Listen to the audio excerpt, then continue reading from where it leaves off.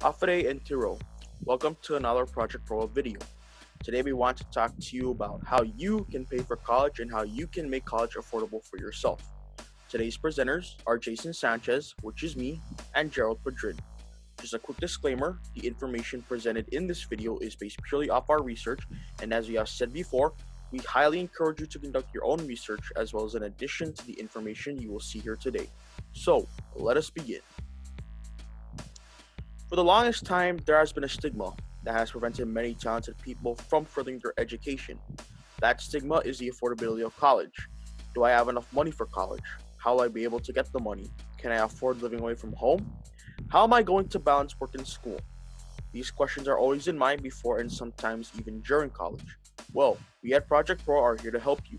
Fear not, for we are about to show you some ways you can make college affordable for yourself. So, to start off, here is our table of contents. We will be covering 4 different sections today. First, we will cover saving for college, such as savings accounts and child funds. Secondly, we will talk about scholarships, what kind of scholarships are available, as well as how and where to look for these scholarships.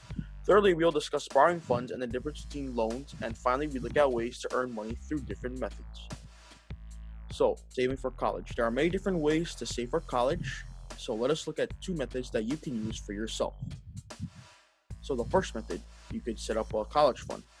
So one way people save up for college is not done themselves per se, but is actually done by their parents through setting up a college fund for their child from birth.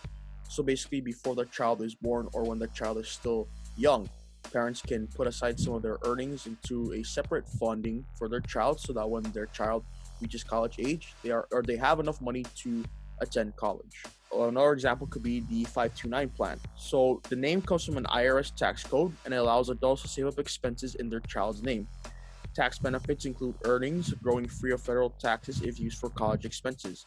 The person who funds the account pays taxes on the cash before it is put into the 529 plan. Then we have savings accounts. As such, besides plans, there is the route of traditional savings accounts. This is so any income has a little taken out to be deposited into that account. Most benefits of this include that it is fairly easy to make a deposit. However, most accounts could have low interest rates. Therefore, it might not grow as much as with other saving methods. Scholarships. So, another way people acquire money for college is by applying for scholarships. Now, we have all heard this word used a lot. However, sometimes we do not necessarily know the in-depth meaning of these scholarships. Let us explore more on the concept of scholarships, different kinds of scholarships, as well as ways to look for a scholarship for you. So, here we'll discuss 2 types of scholarships. The first one is the merit-based scholarships. So these scholarships are earned through academic achievement and merit.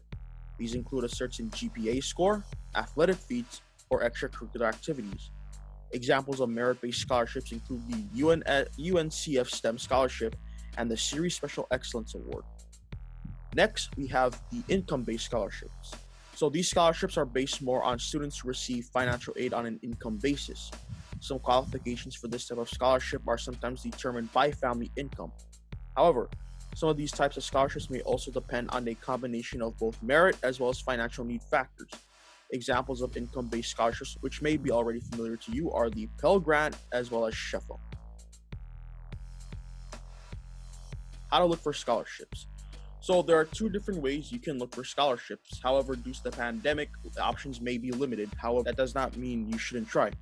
So the first option, if it is possible, is visitation. So you could visit your college campus's financial aid office, or the institution you plan to attend. You could also look at your local library's reference section. You could also ask your community and ethnicity-based organizations if you are part of that or you're familiar with any organizations. And you can also ask your employers or your parents' employers. Then we have online options. This is probably more plausible due to the ongoing pandemic. So you could visit the different scholarship websites, or you could actually visit the U.S. Department of Labor's website, free scholarship search tool, which is linked below. Now let's move on to the next part of this section of this presentation, known as borrowing, or applying for the different loans that you can avail for, such as federal loans and private loans. Federal loans are lent by the government with terms and conditions that are already set by law. There are many benefits when you apply for federal loans, such as fixed interest rates and income-driven repayment plans. When it comes to payments with federal loans, you don't have to pay until after graduation. Now, there are two types of federal loans, and they are subsidized and unsubsidized loans. And we will talk about that in the following slide. But let's move on to private loans. With private loans, these are more towards private organizations, such as banks, credit unions, state-based or state-affiliated organizations. Do note that these lenders or organizations have their own terms and conditions set out. With private loans, they are generally more expensive than federal loans. And when it comes to payments, they require you to pay while you are still in school. However, some lenders or organizations do allow you to defer or put off while you are still in school. When it comes to interest rates, private loans can have variable or fixed interest rates depending on your circumstances. Now let's go and talk more about the different federal loans that you can be able to apply for. The two loans are subsidized and unsubsidized. So, how much can you be able to borrow? Now, your school determines the amount that you can borrow. However, the difference between those two loans is that with subsidized loans, the amount that you borrow can't exceed your financial need. With unsubsidized loans, the amount that you can borrow is based on your cost of attendance and other financial aids that you receive. Now, who pays for the interest? For subsidized loans, the U.S. Department of Education pays for the interest depending on the circumstances, such as while you're in school at least half time, for the first 6 months after you leave the school, or during a period of deferment. Deferment means a postponement of loan payments. Who pays for the interest in unsubsidized loans? Now, you are solely responsible for paying the interest in an unsubsidized loan during all periods. But here's the catch. There is no requirement to demonstrate financial need in an unsubsidized loan. With a subsidized loan, it is required to demonstrate financial need. However, interest does not accumulate while the student is still in school. Another way other than saving, applying for scholarships or applying for loans is earning.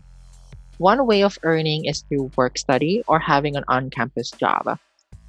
There are many benefits to having an on-campus job, such as working around your schedule. Another benefit is transportation. Transportation is not necessary as you are on campus. You don't have to drive to a different area or different town so that you can be able to work. Instead, your job is on campus. Another benefit is the familiarity with college and campus resources. So as you work on campus, you become more familiar with the different resources that are provided to you when you are working there.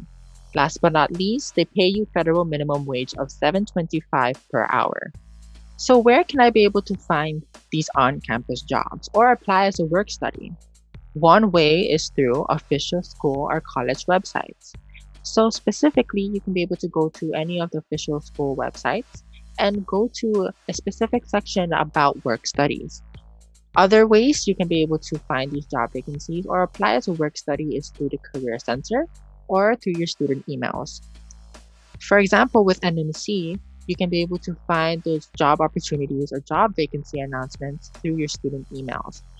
It's usually sent through NMC, so please be on the lookout for any of the job vacancies that may be announced in the future.